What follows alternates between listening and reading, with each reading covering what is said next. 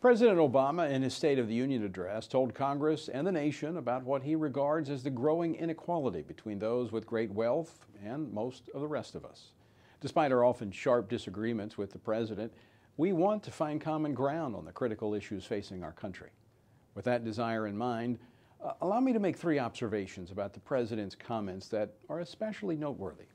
First, the president has said he celebrates America as the land of opportunity and hope for people from all over the world. On this, we agree. However, Mr. Obama's policies punish the very system of free enterprise that provides this opportunity through punitive regulatory actions such as Dodd-Frank and other regulations on business costing billions of dollars. His policies and tax structure have penalized marriage and families, which are vital to economic fairness and success.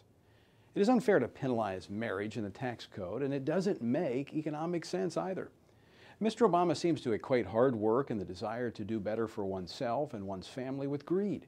He seems to identify hard work with materialism, and he seems to argue that in order to rise, you have to step on others.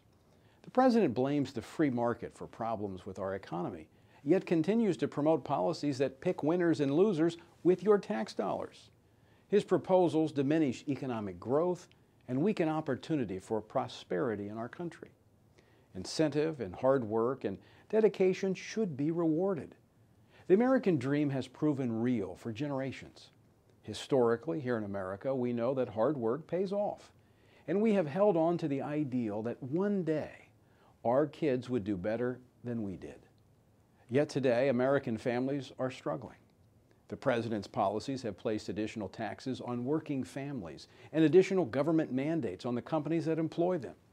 The net result has been families losing everything from their health insurance to their source of income. How do we best grow the American dream for the next generation? One of the key ways is strengthening the family.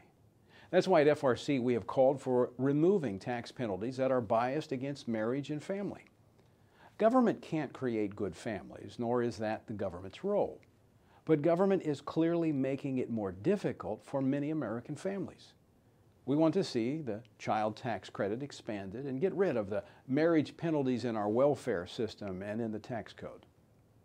Even Obamacare, the president's own signature legislation, contains a marriage penalty. We continue to call for the repeal of Obamacare and its discriminatory tax penalties against American families. Mr. Obama's remarks didn't even touch on another key reason for our anemic economy, the cultural hemorrhaging seen most acutely in the American family. Only 45% of our 17-year-old children have grown up in an intact married family. The mother and father of the remaining 55% have at some time rejected each other as husband and wife. According to the federal government's own statistics, an intact family is better off financially than one that is broken.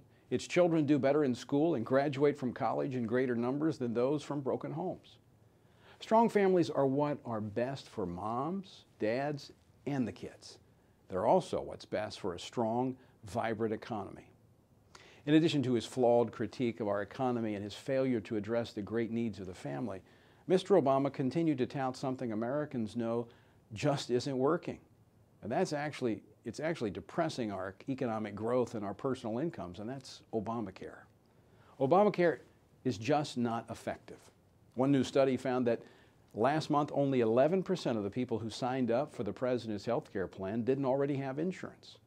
How does reinsuring the already insured help anyone? But Obamacare is also driving down the standard of living for ordinary Americans. It's full of taxes on small businesses, penalties on working people, federal mandates which result in reduced hours and an inevitable rise in health care premiums. Rather than bring the nation's economy together, Obamacare is only driving it further apart. Obamacare is penalizing individuals and families who are still struggling to recover from the recession. Also, Obamacare contains a rule that requires employers, such as Christian colleges, religious hospitals, and faith-based businesses, to provide their employees health care plans that cover pills and procedures that go against their deeply held religious convictions. If they don't agree, they face crippling fines. Employers should not have to choose between violating their consciences or paying severe fines that threaten jobs and could even force them to drop health care coverage for their employees. This rule or mandate hurts families and women. It's unfair, and thankfully, most Americans oppose it. I hope the President will listen to them. Religious liberty is also under a threat. From bakers in Oregon to photographers in New Mexico and court clerks in New York, people whose convictions are grounded in historic Christian teaching are being told there's no room for them in public life. Mr. Obama likes to talk about American values.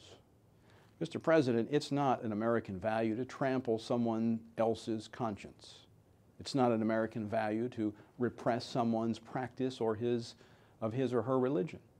It's not an American value to use the federal government to undermine the will of the people in the states that believe marriage is between a man and a woman and that children do best with a mom and a dad.